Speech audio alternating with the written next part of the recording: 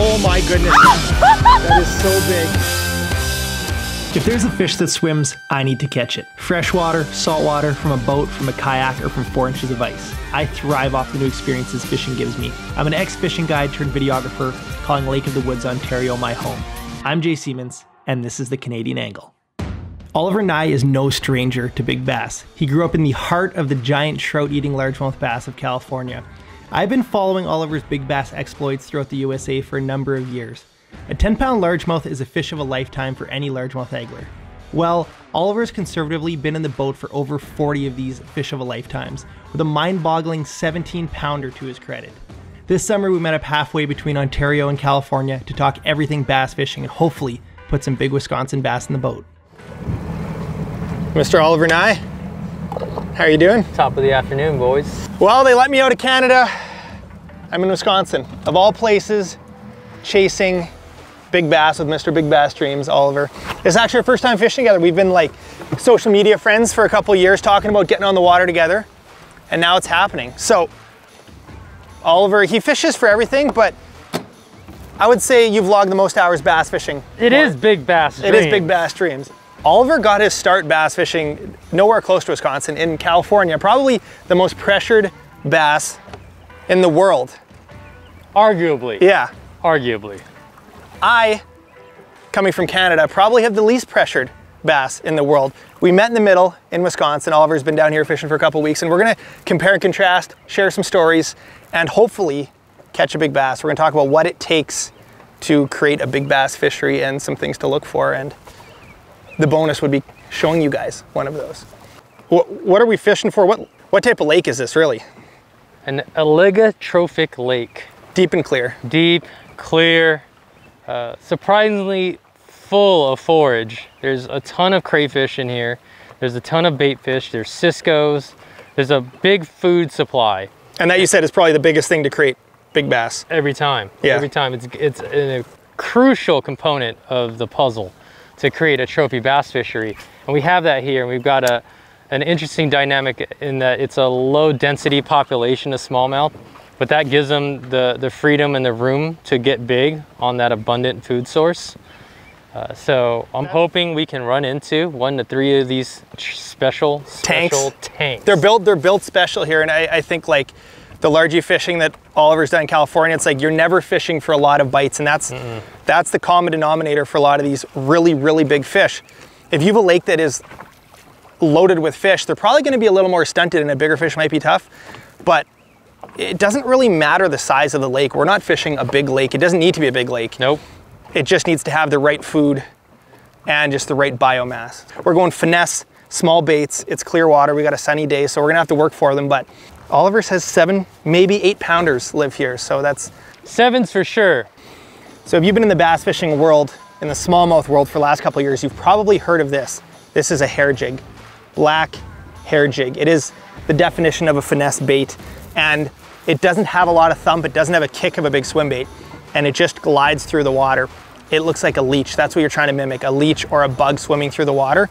Even in dirty water, it's not just a clear water thing. The smallmouth can just feel it tracking. So right now, Oliver's got a little bit of, you've got a bigger kind of a glide bait or a... No, I've actually got right now? You got a little finesse swim bait on an Okashira screwhead. Yeah, so right now, we're hoping we're gonna visibly see some fish. Oliver says you just see these submarines floating around, but that's what Oliver's using. We're both going small. These big fish are not always after a big meal, a big cisco.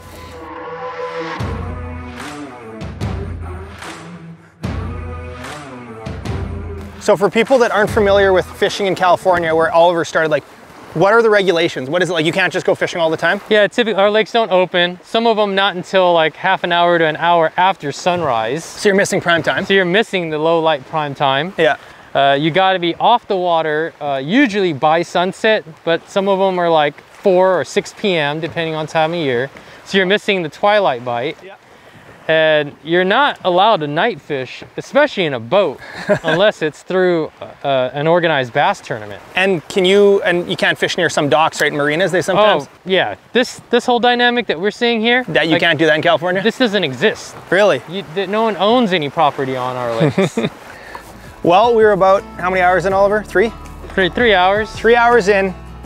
and we've seen probably half a dozen smallmouth, which is what I was told, what I was expecting. But this is like the mindset of trophy fishing, fishing these clear lakes.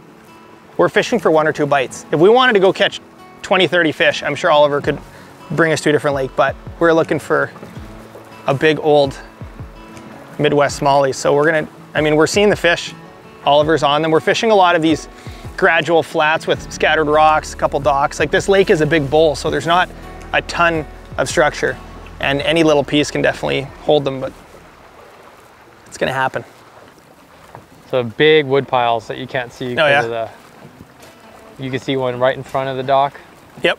And then there's another one like right here. Oh, what did I bump? There's a gazillion rock bass that live on it, and perch, but the smallies are on it too. Yeah. I feel like I might have bumped a piece of wood or something. Hey, there it is! It's not even a rock bass. We're on the board. Oliver promised. He said, you know what, you're not gonna get many bites, but they're gonna be big. But it'll be at least a 6 or 7. I didn't say pounds. More like inches right now. 6 or 7 inches. There you go. Thank you, Oliver. You're welcome.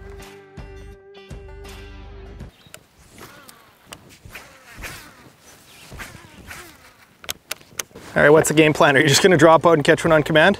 Man, we've come offshore a little bit. We're fishing deeper than I normally like to. We're sitting in about 10 feet of water, right on a break where it gets shallow. And there's some artificial fish cribs out here. Did I lost the fish? Oh no, I got one. Hooked up? That's great. First flip out there with the drop shot with the little leech imitation. We spent a lot of time shallow and now we've seen a couple deep. Right.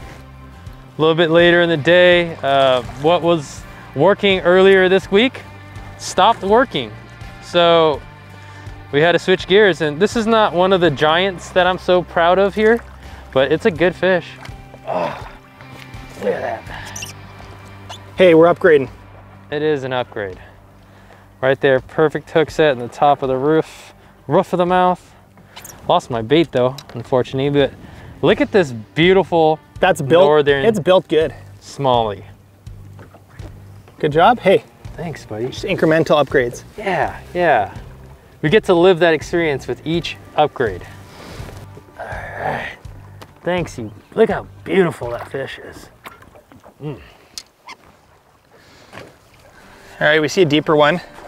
I'm gonna try to toss right on. Still have a bit of chop on the water.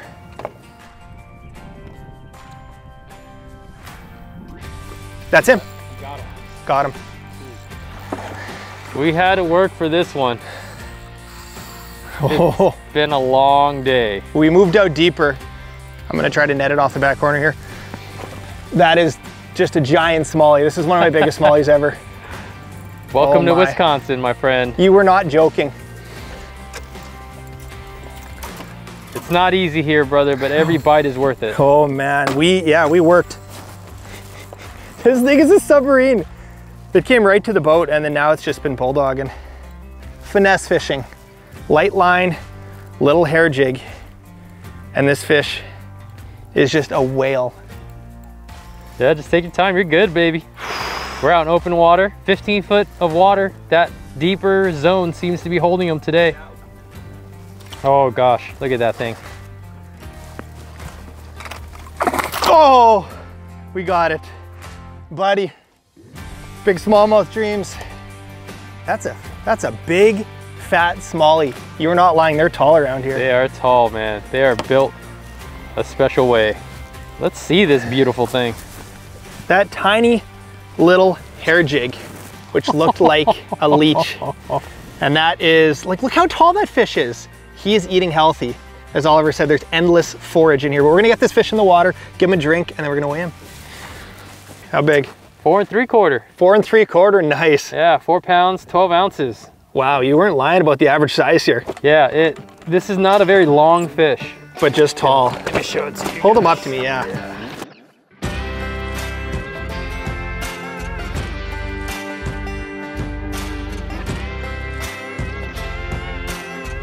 That is such a beautiful fish. Dude, I'm so thankful We stuck it out, and like you said, it's not a lot of bites. You were not... no exaggeration there. All right, thanks, honey. Appreciate you. You gotta tickle them in the head sometimes, let them know. There she goes, back to the depths. Yes. We got it done. Man. Some of these lakes are no take. Some of these lakes are like 1 fish over 18, but there's really there's no reason to keep a smallmouth over 18 inches. No. Fiberglass replicas are the way to go. These things are way more valuable swimming in our lakes, passing on those genetics, pulling on people's drags than hanging up on someone's wall or den. Exactly. So, awesome, man. Good job, brother. Good job. Yeah. Stay tuned, boys. It's just getting started. So you grew up largie fishing majority of the time? Yeah, I didn't have an option. That's pretty much what we had in Southern California.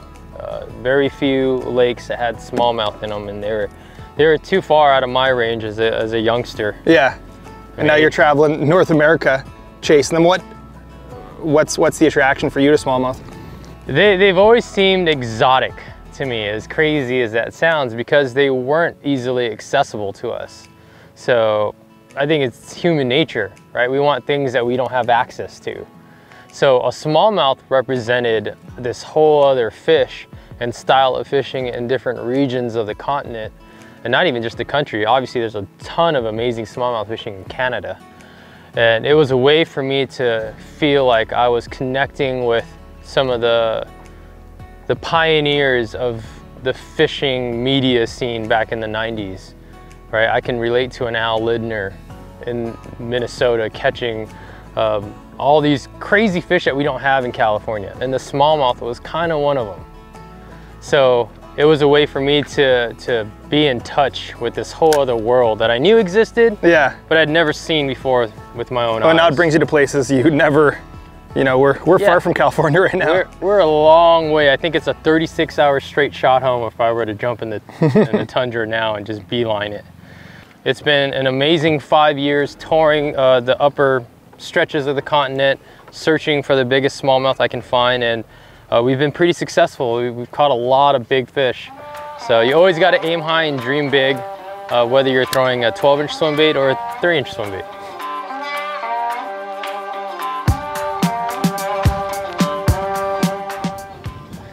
Yeah, to be honest, man, like as a Californian largemouth fisherman, as I came into the north on the first season chasing big smallies, I was like, dude, these things are dumb.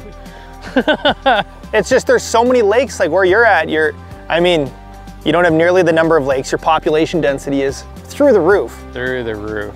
And you have to be so good at fishing. That's the thing in Canada, I'm like, I'm not that good at fishing. I just have really, really good lakes. And then that's why when Americans come up and fish in Canada, it's so good to them, because it's like you have to work harder for your fish on a lot of these fisheries in the States. So I feel like this is kind of the middle ground here. Like, it's not quite dumb Canadian fish, but they also grow big with being a little further south. And Later in the afternoon, we decided to switch gears and try for largemouth. We traveled down a windy creek system that led us to a new lake, home to dark water and big largemouth. Here in the Midwest, it's actually quite common to be able to pass from one lake to another, to another, to another. There's actually 4 lakes on this chain, and all uniquely different. We're going from a deep, clear lake to a eutrophic lake, which is going to be shallow, dark water, a lot more sediment, like a tannic brown water, which means it's going to warm up faster, obviously a lot more weed growth, and that is just in general a little more favorable for largemouth, which we're going to now. Even now, if you look down, you can see that water's just getting a little more stained, and instantly we're going to have to change how we're fishing. Obviously switching to largies already, we're going to have to change how we're fishing, but just getting to the back here, you can see lily pads on either side, and we're probably going to be beefing everything up. You said heavy line and maybe some frogs? Yeah, hopefully some frog fishing, a swim jig, something with a little bit of vibration and water displacement, maybe spinner bait.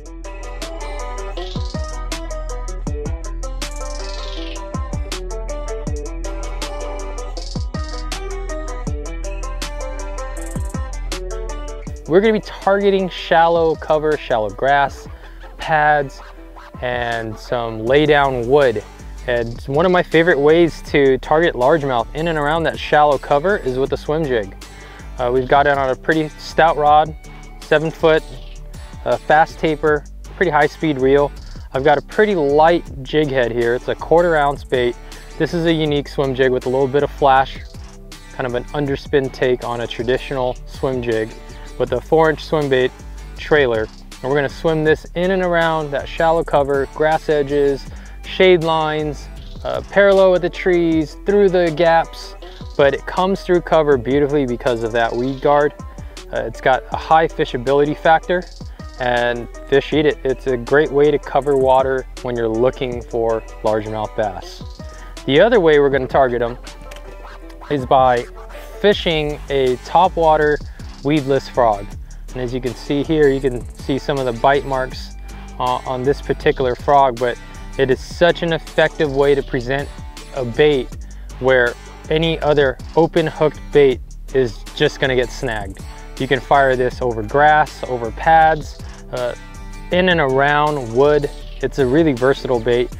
This one walks really well, so once you actually get clear of that heavy cover, you can still generate bites by making this frog walk the dog. You can spit, you can chug it. Really versatile bait, and frankly one of my favorite ways to catch largemouth bass. All right, my boy Oliver is using the frog, which is definitely a little more weedless and a little easier to fish. The blow-ups are just amazing, but I'm gonna do the swim jig and kind of work these edges maybe a little bit deeper. Yeah, these fish, I think Oliver might say different than me, but I don't think they necessarily roam as much as those smallmouth in the clear water. I think they're gonna kind of be living in this vicinity, but we'll see. I think that's accurate. They definitely don't roam as much as the smallmouth, but they roam a little bit.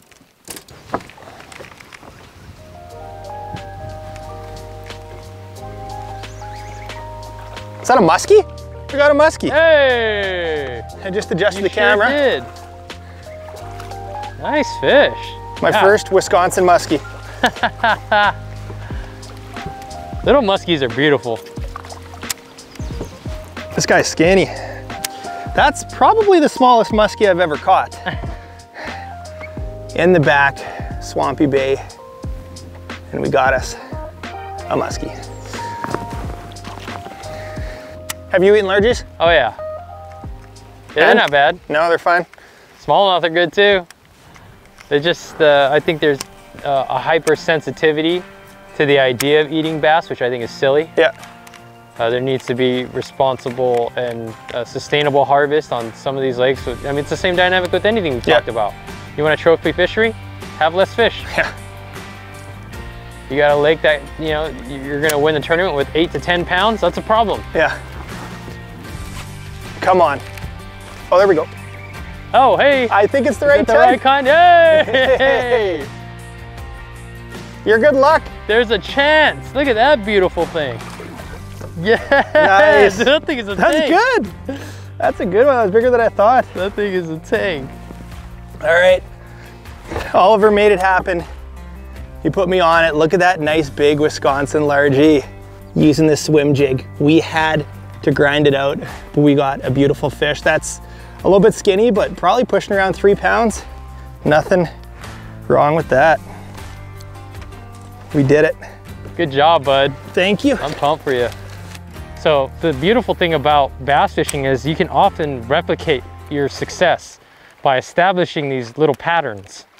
And I feel pretty good, man. This is historically great for the styles of lures that we're fishing. You're fishing a swim jig with a blade. Spinnerbait should get bit here. These are bulkier baits than we're throwing for the bigger smallers. presence. They tend to be more aggressive than a smallmouth and more willing to take a big bait overall.